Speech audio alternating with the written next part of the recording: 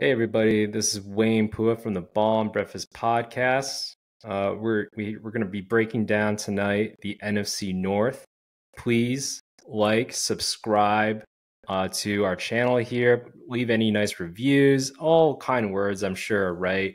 And yeah, let's get to it now. So the NFC North, we're going to go team by team, just kind of do a breakdown, see what these teams are going to be looking like in this coming season. A lot of things have happened now with free agency and the draft, and I think the idea is let's just see what these teams look like here. So starting with our Chicago Bears, got to go alphabetical, right?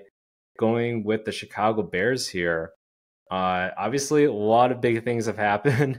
New quarterback now with Caleb Williams at the helm, leading on the offensive side there. Then also Shane Waldron as the new offensive coordinator did a lot of good things there with Geno Smith. So I think now going forth, it'll just be interesting to see what Shane Waldron can really put together there in this offense with probably the best wide receiver core in the NFL. That's kind of debatable. We'll see what happens. I think with Roman Dunze, and he is oftentimes seen as like wide receiver one for some people, right? Like this was such a great wide receiver class in this previous draft, and Roman Dunze was up there, and he is a smart wide receiver who can go get the ball. I think he had like a 70% catch percentage for those contested catches this previous season, and he has a great catch radius. So it'll be interesting to see what they can do with him. Keenan Allen, who they added as well, who's like an age 32, but still one of the better route runners in the NFL. Big and is a consistent 1,000 yard type of wide receiver out there. Plays out of the slot, so I think he can fit in pretty well in this wide receiver room. And then obviously DJ Moore, he had a career year last season, and I think he can also play out of the slot as well, Mr. Yak. And I think this is just as good of a wide receiver core as you could possibly have. Add in also Cole Kmet, who is some would say maybe top 5, top 10 tight end in the league right now. And with a decent line, young line, and up and coming.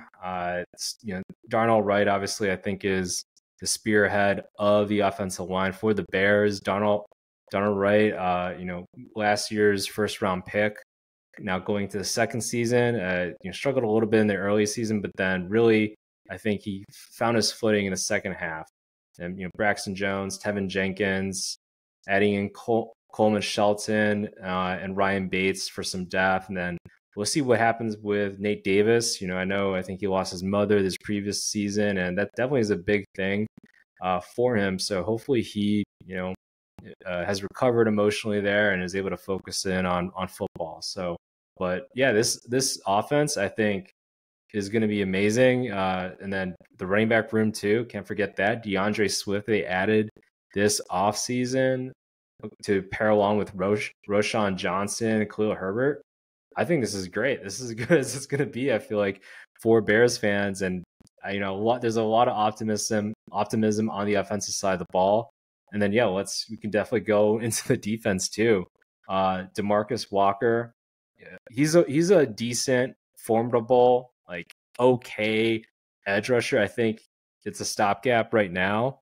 And that was kind of the conundrum I think for a lot of Bears fans was, we love Roman Dunze and such, but would it have made sense to trade back and get an edge rusher? Maybe, but honestly, I don't know. When you got a player like Roman Dunze, you gotta take him, right? So, but yeah, like edge rusher, I think having DeMarcus Walker there for like the first couple of downs, and then maybe they do throw in Austin Booker in there on the opposite side, kind of creating it more of a pass rush. He's much more built up for the pass rush as he's developing. And then Javon Dexter on the DT position, I think for that 3 tech, he was a lot better in the second half of the season, and I think he can carry, hopefully, right, some of that momentum in this coming season. Andrew Billings, he did really well too, kind of just being that run stopper there. And then, the linebacking crew, I mean, TJ Edwards, talking about outplaying his contract. He had one of the better overall seasons there. Tremaine Edmonds, kind of a Pro Bowl caliber type of linebacker. And then the secondary, a lot of high draft capital picks there, with Jalen Johnson, who just, he signed an extension. Jaquan Brisker, who's a second round pick, was a couple of seasons ago now. And Tyreek Stevenson, really solid rookie year last season. It didn't really feel like a rookie season, actually, now that I think about it, but he did really well. And, they added in Kevin Byard in free agency, kind of replacing Eddie Jackson. So I think they're really just, from the offensive standpoint, defensive standpoint, this is as good of a Bears team as we've seen in recent years. Am I predicting them to move on and win the Super Bowl year one of the Caleb Williams era? Hard to say on something like that, but I would be very optimistic as a Bears fan. I think I'm going with like a 10-win season. That's what I'm anticipating. You look at Matt Eberflus, what he was able to do with keeping the team focused as they were struggling on early on of the season last season.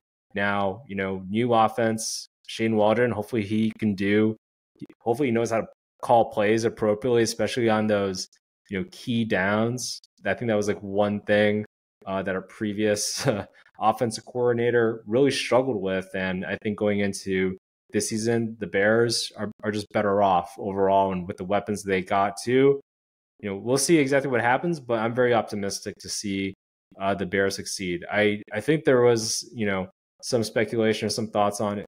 Is Caleb Williams going to be breaking all the Chicago Bears rookie quarterback expectations or records? Yeah, I think that's a safe bet for them. And then obviously adding in Torrey Taylor, the punt god here at the 4th round pick that they spent. I think that was a great move.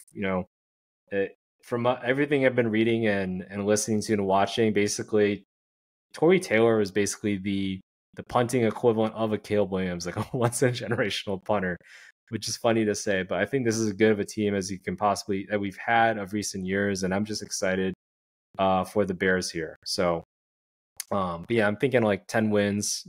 I think that's very reasonable.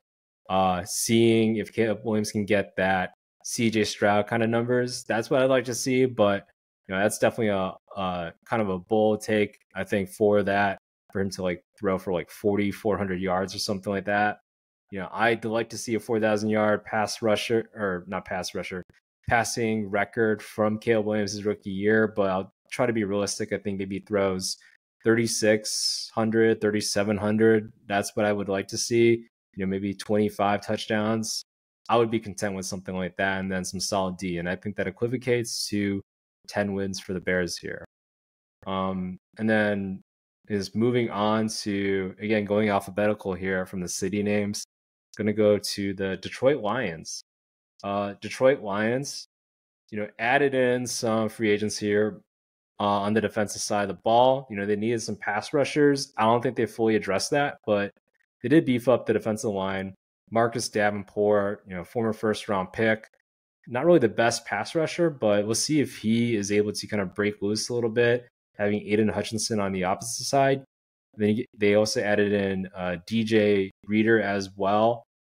He, from the Cincinnati Bengals, was kind of that staple there, but he's not really much of a pass rusher. So again, it feels like they're really kind of beefing up on the defensive line, but much more about tackling and run stopping a little bit more. So we'll see if they are able to generate that pass rush, and that's where I have some doubts with the Detroit Lions right now. And why didn't they get an edge rusher or some sort of pass rusher this offseason to kind of address that?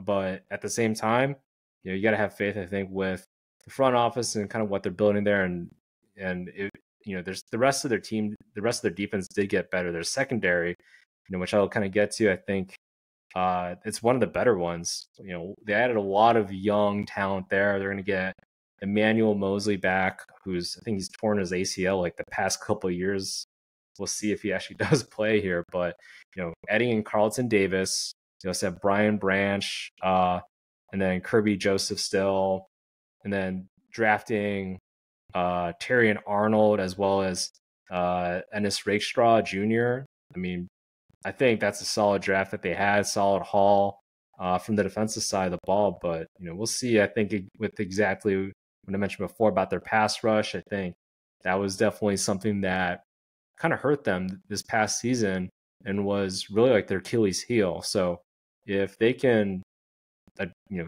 get some sort of pass rush on a consistent basis, then this team can, I think, optimistically have those Super Bowl aspirations. They made the NFC Championship last season kind of without that pass rush, but having that pass rush really is an X factor there. So, and then, I mean, the rest of their team, their offense, pretty much the same, I think, right? They did re-sign Amon-Ra St. Brown to, a contract extension there. But, a lot of the DNA is based off that offensive line, running the ball, good tight end play with Sam Laporta, who had a really, really, really good tight end rookie season. And now going to year 2, he might be more of a feature there. So, him pairing up with Amon-Ra St. Brown, maybe Jameson Williams, maybe he takes the next step. Maybe he develops more of that route tree. He was definitely much more of that, fly route, go route type of wide out. But if teams are playing, two safety deep, I think maybe he can help out with that and do maybe some more curl routes and kind of develop how Tyreek Hill developed a little bit, because he definitely has the speed to be that X factor. But this team, its makeup is definitely built on the run, ball control, Jared Goff not making those mistakes, being able to read the defense and kind of dissecting the defense there, and just solid offensive play. So, the only way that they can build off from last season is if they make the Super Bowl. But again, a lot of things I think would have to happen in order for that to occur. I would think so. But overall, I think solid offseason from the Lions. But I think the one thing, like I mentioned before, addressing the pass rush, I think they didn't really did too much there. So, and then going to the Green Bay Packers, I don't know what to say about them, because I really don't want to care about them. But they did, man, they did Aaron Jones a little dirty there. I feel like adding in Josh Jacobs. I don't know if I fully agree with this decision, but I guess it kind of makes sense. I don't know if it's because Josh Jacobs is just younger. I think he's like 3 years younger than Aaron Jones. But honestly, I liked what I saw from the production level of Aaron Jones, and I think he complements also what they have with AJ Dillon there. So we'll see exactly what happens and occurs here. Josh Jacobs didn't have the best season last season, but second half of the season did a little bit better, and now has a more of an offensive scheme to work with, I think, compared to last season. So maybe it is an upgrade. But yeah, Josh Jacobs had great seasons in previous years. He was the leading rusher, I think, 1 or 2 seasons. So has that X factor potential. But yeah, this previous season just was a dud. So that being said, Jordan Love obviously is going to be the focal point here with the wide receiver crew. It's a young wide receiver crew still, but he, second half of this previous season really developed a chemistry more so of, especially with Jaden Reed, who I think broke like several Packer rookie season records there and really was kind of their ace. A little bit of like an Amon-Ra St. Brown actually, and pairing him up with Romeo Doubs, Christian Watson. Obviously, those were the big, the big names there, and then D'Artagnan Wicks as well. I mean, it's as solid of a young, like, I don't know, under 25, 26-year-old wide receiver crew as you could potentially find in the NFL.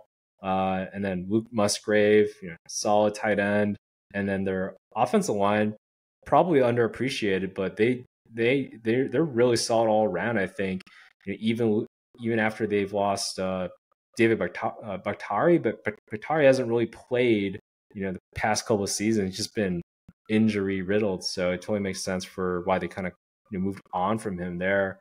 Rasheed Walker, is he the long-term solution? I don't know, but I think he's kind of like the equivalent, of equal value, I think, of like the Bears with like Braxton Jones, honestly.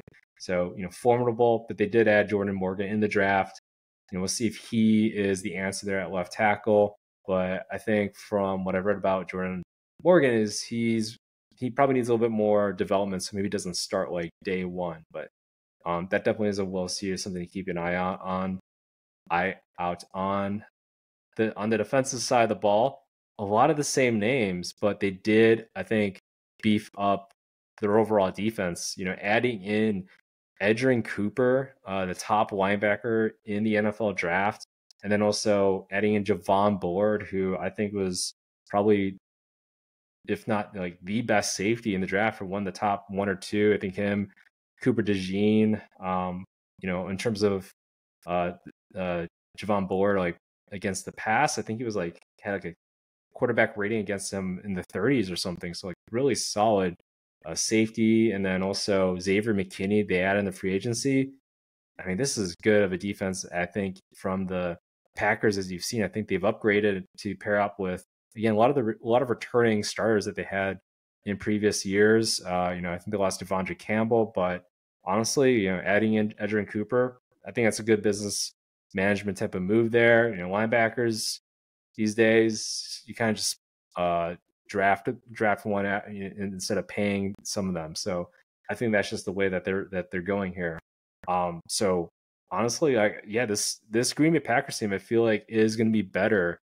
Again, still a young team though. I think they're still the youngest NFL team youngest team in the NFL by age. So, but yeah, they proved up a lot. They showed their grit, I think, from last season. So, really streaky though. I think that's the key thing with the Packers is, can they be consistent? They had stretches where I think they lost like 3 games or 4 games in a row, and they will win 3 games in a row a couple times in the season. I think they won their last 3 games. So it's like they were just up and down like a yo-yo. You just did not know what kind of Packer team you were getting. They had some injuries here and there, just like any other team in the NFL. But hey, if Jordan Love can perform kind of like how he did last season, again, on a consistent basis, this team can definitely put up that challenge, against the Detroit Lions for the division. So, but yeah, a lot of positive things I think happened for the Packers here this offseason in the free agency and draft. And I think they're setting themselves up for a successful season in 2024, 2025. And then last but not least, this Minnesota Vikings team, they signed Aaron Jones. They signed Jonathan Grenard.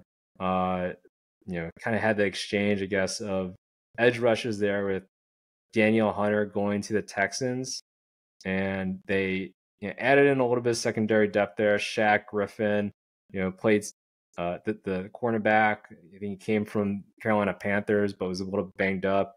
But when he was at the Seahawks, really solid cornerback. So that defense for the Vikings, I don't think they lost too much of a step there, even though they lost Daniel Hunter, to be honest with you. So really solid overall still. I feel like some pretty solid, I think, linebackers there. And then yes, decent secondary. Harrison Smith, I think he's still a stud. Just I think the whole thing has got to remain healthy here.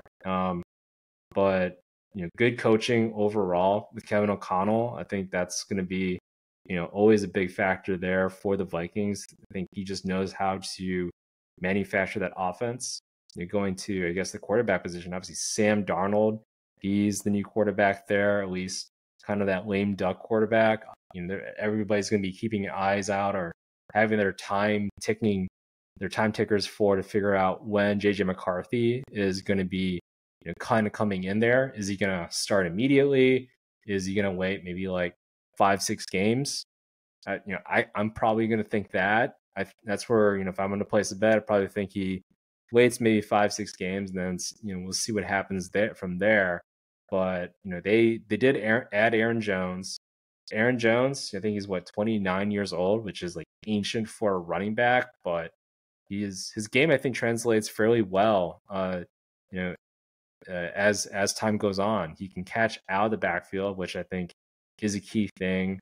And they had some inconsistent play at running back, so I think they've improved in this position this offseason. The one thing about the Vikings, going on their, as I'm looking at their offense, I don't think they have as much wide receiver depth after Justin Jefferson and Jordan Addison. Obviously, hey, that's two wide receivers out of the crew, but everybody else, like if one of them goes down, which they did this past season, that's going to be a lot, I think, for say, JJ McCarthy is starting, for him to throw to, Jordan Addison's there. It's like, great, they double cover Jordan Addison. Justin Jefferson is injured. They just don't have too much, I think, to throw apart from there. So that's definitely where I have some questions of how this team will progress if Justin Jefferson does get hurt. So Justin Jefferson, he's going to be where he goes, this team will go, I think, at least in this season. Their offensive line is pretty decent overall. Like, I don't think there's too many complaints there. They're solid, just I think from left tackle to right tackle, honestly. So, but having I think a lack of depth at wideout and having Justin Jefferson kind of just being like the guy, not I want to say the only guy. Jordan Addison definitely can create separation and such, but having Justin Jefferson is that X factor. He is the X factor there. So will make life a lot easier for JJ McCarthy when he does take over. But when will that be exactly, and what situation will he be coming in? That's, I think, time will tell for that. So this team was 7-10 last season. Maybe they do take a little bit of a step back. Maybe they just said, hey, look, this is a developmental year for Sam Darnold, or not Sam Darnold, maybe for JJ McCarthy. Let's kind of have him on the sidelines for the first couple games, maybe 5-6 games, and then let's bring him in. Let's see what he's got it after that. So that's where I feel like, yeah, maybe they are around that. They have the same record as they have last season. Maybe they go 6-11. That's kind of where I'm seeing them this season here. So, but yeah, I think overall this division, there's a lot to like in terms of its parity. I do think that the Minnesota Vikings, they're in terms of their offseason, we're losing Kirk Cousins. That was, I think, a major blow for them. So I think they're going to drop some of the games here. But honestly, like, I feel like both the rest of the teams of the NFC North, the Chicago Bears, the Detroit Lions, and the Green Bay Packers, I think they all got better. So we'll see exactly, obviously, injuries and such, and who knows what happens in the NFL from season to season. But I think we're going to see a lot of exciting football happen this coming season from all that. So, and yeah, I think that's just my breakdown of the NFC North. So let me know what you think. Leave a comment, like and subscribe. Would love to hear any feedback that you have. And yeah, tune into the next episode. Going to drop next week. I'm going to look at the NFC East here. So thank you. This is Wayne from the Ball and Breakfast podcast.